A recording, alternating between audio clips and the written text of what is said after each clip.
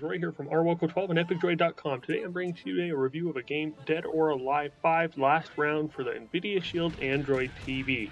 So I don't know if I've been living under a rock for the last several years, but apparently Dead or Alive is a thing. I had no idea there was a Dead or Alive 5 or even a 2, a 3, or a 4, or 5. I started playing the game expecting a Street Fighter or Mortal Kombat type game, and I was not disappointed. It definitely met that criteria. The fighting in the game is awesome. It's extremely well done. The backgrounds, the animations, they're smooth, they're beautiful, and the graphics are next to none. I really enjoyed the game. I did have one problem with the game though, and that was the emphasis it put on the female anatomy. I'm definitely not a prude. I don't have any issues with games that feature beautiful women, and Dead or Alive definitely features beautiful women. Dead or Alive 5 last round features 34 playable characters, with 13 of them being male and 21 of them being female. Of those 21 female characters, almost none of them were wearing a full set of clothes. After the fact, I found out that this is by design. Dead or Alive 5 comes with its own breast physics engine. As you can imagine, the breast physics engine has one purpose, and that is solely to animate the women's breast. Fortunately, there are costumes for several of these women that were more modest and didn't leave me feeling like I couldn't play with my kids or wife in the room. Despite that focus on the women and their lack of clothing, I did find the game to be quite enjoyable. It was insanely fun. There's a wide variety of levels to play. The majority of these levels are interactive. You can throw people off of cliffs, you can jump down on them, you can interact with some of your surroundings. There's explosions and different things like that. Some of the moves that you can do, there's a variety of different attacks that can be used for mild to devastating results.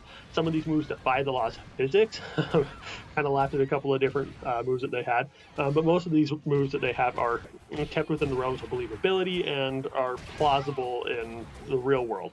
As you fight for the dominance, the fighters that you have, they have gear that they may be wearing, like a hat or glasses. They may lose their hats, they may lose their glasses, their clothes get dirty and wet, and you actually interact with the world around you, and that was kind of a cool effect. So I don't play a lot of video games, and when I do, I don't play them for very long. I try to limit my time on a video game to less than a half hour. That way I feel a little bit better about what I'm doing, and I don't feel like I'm wasting a lot of my time. I had a friend, Joe, who was visiting in from out of town, and for the first time in a long time, I found myself playing a video game for more than that half-hour time limit. Joe and I played for a good hour or two before we had to call it quits. And I want to say that we quit because he was a sore loser and he gave up because I was beating him every round, but that would be a complete bald-faced lie. The truth is he probably beat me more than I beat him. But we both had a blast. There was lots of high fives exchanged. We gained a lot of fist bumps. There were lots of cheers. There were lots of boos when one or the other won. And we just had a lot of fun. The game was an insane blast. But as the game, at the end of the game, we came to the same conclusion. We decided that, yes, the game was definitely a fun game. We would love to play it again. We'd love to play it again with each other, with other friends and things. But it does require a certain level of maturity, and it definitely deserves that M rating. That M rating means that it is not suitable for, according to the MPAA, it means it's not suitable for children under the age of 18.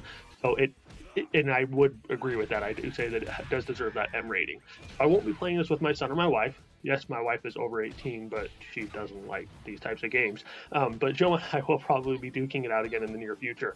Although, if we are playing, and if we're one of the female characters, we'll be going through the available costumes and making sure we're wearing one that's a little bit more fully clothed than some of those default costumes that the girls come with. So this game, again, it was fun. I recommend it with the caveat that you should be a little bit older when you're playing it. It is an M game, and it does deserve the M rating.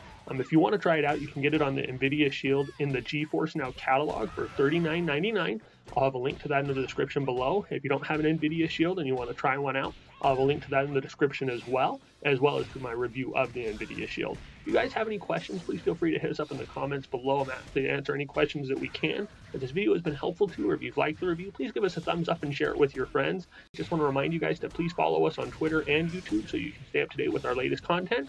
And as always, just want to say thank you guys for watching, and you all have an awesome day.